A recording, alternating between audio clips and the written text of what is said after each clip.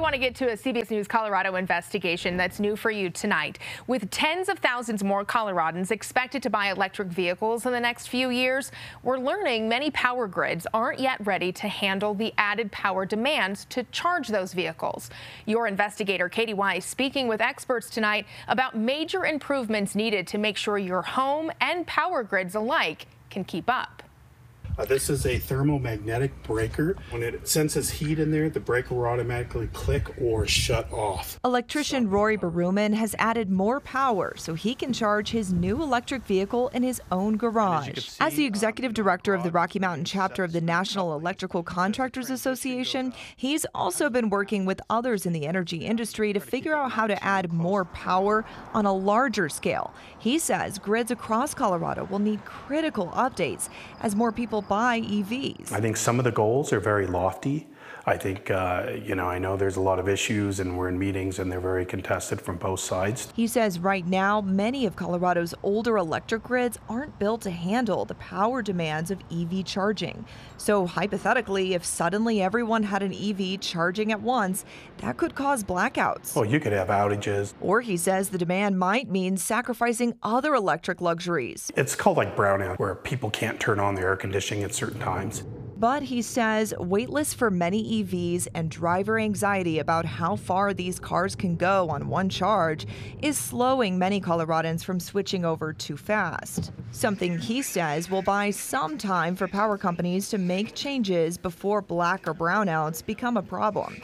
However, he says supply chain and manpower challenges are also still creating big obstacles. To make sure we can perform all these works with the deadlines that have been provided, it's going to be challenging, to say the least. Executives at the Tri-State Generation and Transmission Association agree that grid management is going to be critical. There is definitely going to be a requirement to manage the distribution grids better. And that's something that we've been working on for the last couple of years. As a co-op, Tri-State sells power to smaller electric companies across Colorado.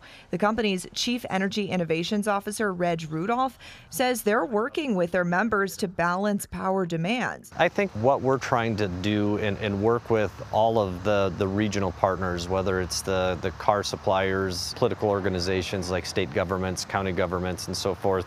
What does that public infrastructure need to look like? Do you guys feel like you have enough manpower at this point? Absolutely, because we have a public need and necessity to serve our members 8,760 hours a year. I also spoke with Xcel Energy about the challenges ahead. That's definitely on our radar, and that's where I think this proactive distribution system planning is so critical. Nadia El Malik is the Vice President of Clean Transportation and Strategic Partnerships for Xcel. She says her company is spending $50 million on what she calls no regrets investments, and she says Xcel is working on advanced metering technology that will help them decide which grid areas need updates sooner. We can more quickly see and isolate where an outage is. This is going to be really important for EVs in the future. Industry experts also tell us changes at the state legislative level will need to be made, like financial supports for infrastructure, streamlining permitting processes, and incentivizing the expansion of the electrician workforce. Back at Baruman's house in Southeast Aurora, he says while industries figure out major grid fixes to accommodate electric vehicles, there may also be some important upgrades your own home will need if you're hopping on the EV train.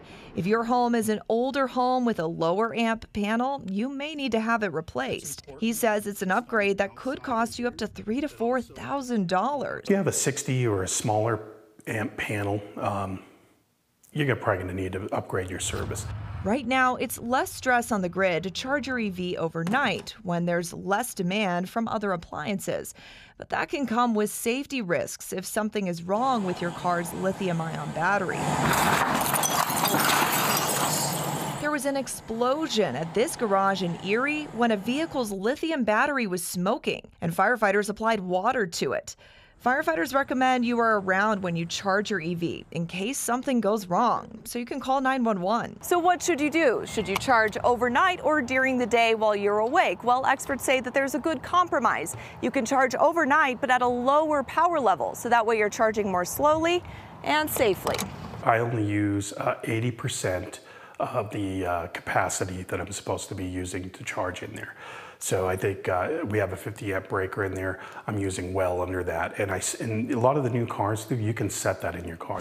Bottom line, experts tell us EVs are an environmentally friendly, fun to drive way of the future.